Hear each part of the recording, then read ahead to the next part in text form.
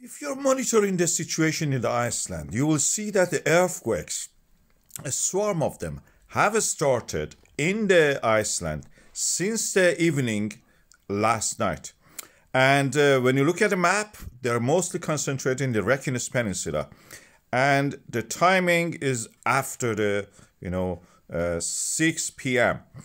And they continue up to now. And in the Reykjanes Peninsula, the center and the concentration of this epicenter, as we say, is in the volcanic system that we know as Brennisteinsfjöll. And this is where we see this cluster of the earthquakes forming at a depth of the 7 to 6 kilometers and a little bit shallower somehow at later times. Something is rising. It can be purely tectonic. It can be some accommodation, space creation for injection of the magma. Brennisteinsfjöll is in this location, and it's on the boundary between the Eurasian plate and the Americas plate. And I've marked all the transform faults that you see transfer the movement from one fault line into the next. They transfer it in this way from one volcanic system, the movement toward the next volcanic system. We have several of them in the Reykjanes Peninsula. Brennisteinsfjöll is one of the biggest ones. These are created at the plate boundary. Earth is cracked at the plate boundary. This is what we call the cracks. And the cracks are created by these mantle convection cells. And they come from the deep source. When they reach the ground, the actual magma formation happens when the pressure is relieved.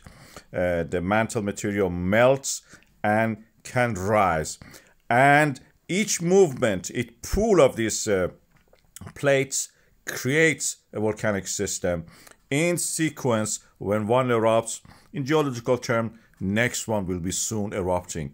They're all connected to the deep magma source. As you can see here, I've animated it here for you. I have a video about this. Watch this. This is important. It can be the sign for the next eruption in the Schwarzenegger volcanic system. Brennisteinsfjöll volcanic system had some earthquake recently, and there was some fear-mongering about the eruption and something that may threaten the capital, Reykjavik. These earthquakes are at a depth of the 5 kilometer, 4.5 kilometer, like that. Thickness of the earth crust in that area is around 10 kilometers, so we have yet 5 kilometers more to reach the top of the mantle. This is a Brennisteinsfjöll volcanic system after Kristuvik and Reykjanesfjöll.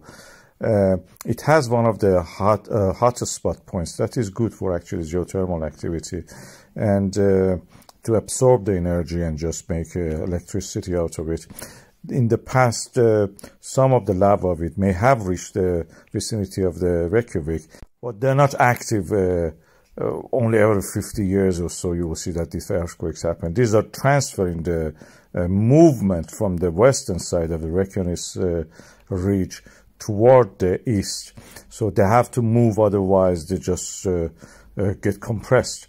They move also, and that is the pooling of the plates by the Eurasian plate and American plate creating this. There are 3 Nukakigor, or 3 craters, 3 volcanoes, are one of the fascinating tourist attractions in this area. This is a volcano which has been hollowed.